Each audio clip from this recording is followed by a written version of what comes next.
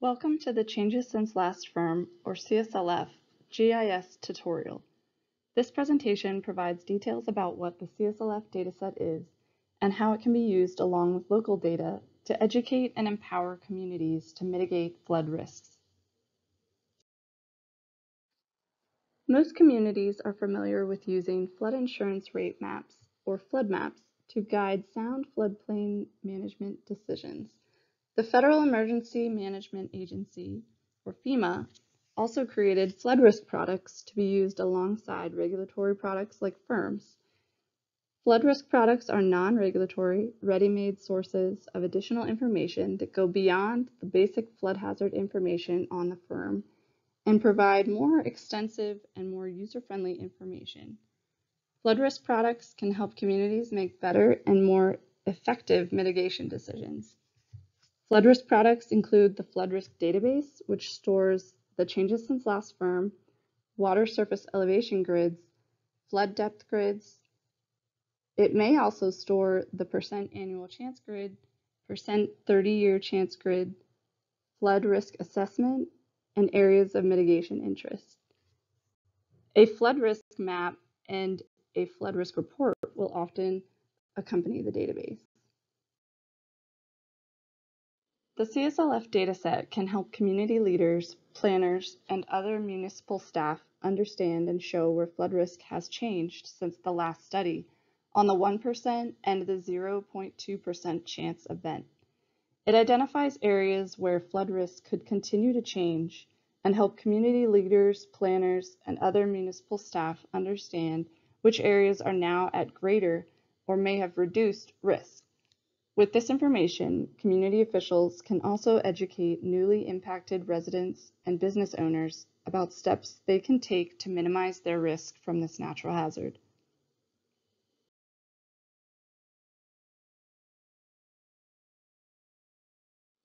These zones are important for local floodplain managers and building officials to provide, where floodplain regulations and standards will apply once the new maps are available. Zone VE, Zone AE with floodway, Zones AE, AO, and AH, Zones A99 and AR, Zones V and A are all areas that require flood insurance. This example shows various polygons with associated structures interacting with the CSLF. Structure A was and continues to be located entirely in Zone AE. Structure B was and continues to be located partially in Zone AE. Structure C was previously located partially in a floodway. Now it is located out of the floodway, but still entirely within Zone AE. Structure D was previously located entirely in Zone AE. Now it is located in Zone AE and a floodway.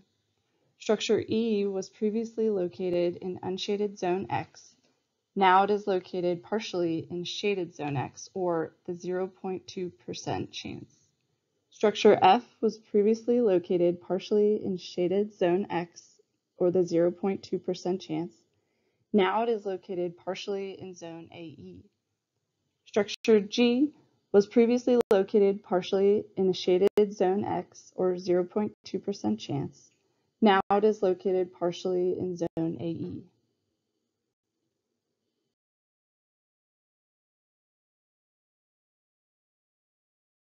The following tutorial outlines steps in ArcMap to perform simple spatial analysis using the CSLF dataset. Each spatial layer in the flood risk database is described in detail by accessing FEMA's Flood Risk Database technical references. This tutorial utilizes the following layers from the Flood Risk Database: the CSLF AR, showing the changes since last firm areas. Here is a snapshot of what each attribute in the SCSLF AR layer represents.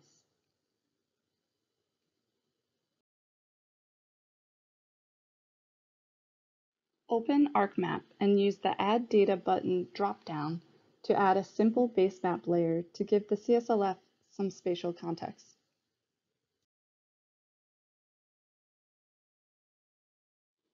Use the Add Data function again and navigate to the Flood Risk Database. Inside the FRD spatial layers, select the CSLF AR shapefile and click Add.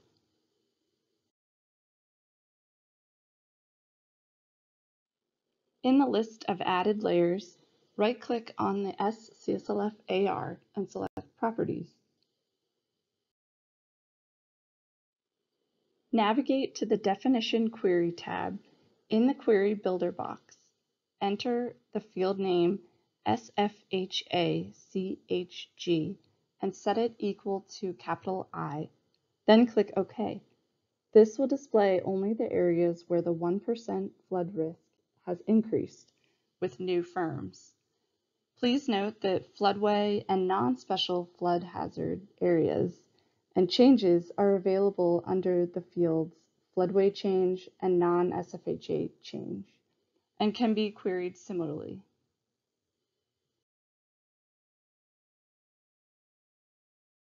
Use the Add Data function again to add local point or polygon data such as parcels, address points, parcel borders, or building footprints. These data, if available, are often distributed by local or state GIS offices.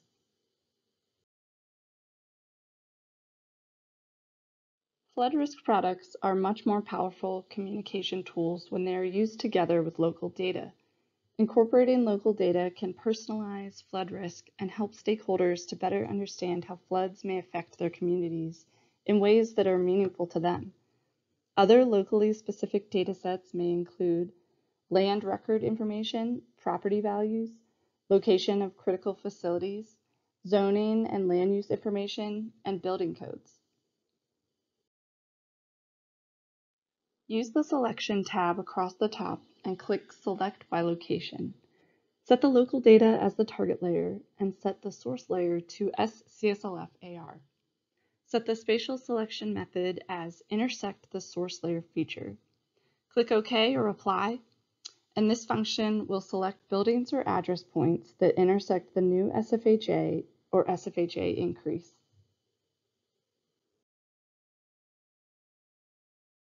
Buildings or parcels affected by the increase in flood risk will be highlighted.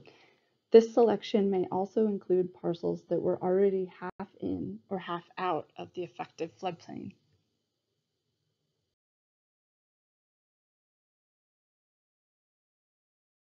Right-click the building footprint, parcel, or address dataset you're using and select Open the Attribute Table.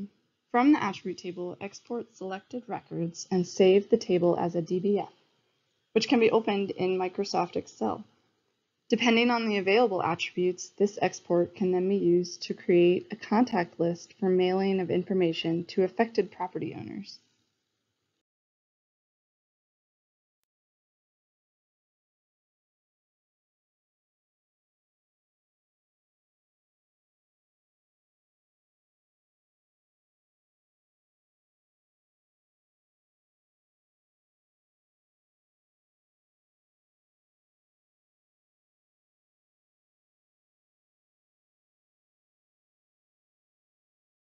This exercise can prepare communities with the best available data and ensure residents are more informed of map change outcomes.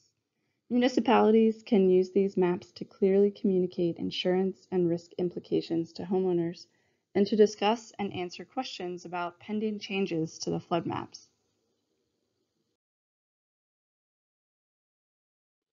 As previously mentioned, flood risk products were developed to be used alongside regulatory products like firms to help guide those tough conversations. Many of the flood risk products help stakeholders visualize their flood risks in a way that lines on the firm cannot, making flood risk products a powerful communication tool. The following provides more resources to learn more about flood risk products. Please use these web pages for printable flood risk product fact sheets, Colorado's resiliency plan throughout the state, FEMA specific resources, other uses for a base flood elevation, and what exactly is meant by the term 100-year flood.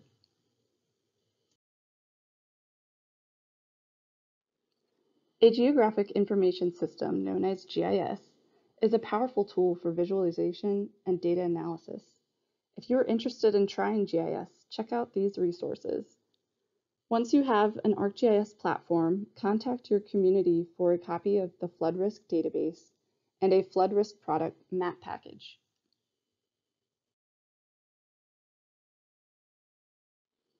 For additional information, please contact representatives from the Colorado Water Conservation Board.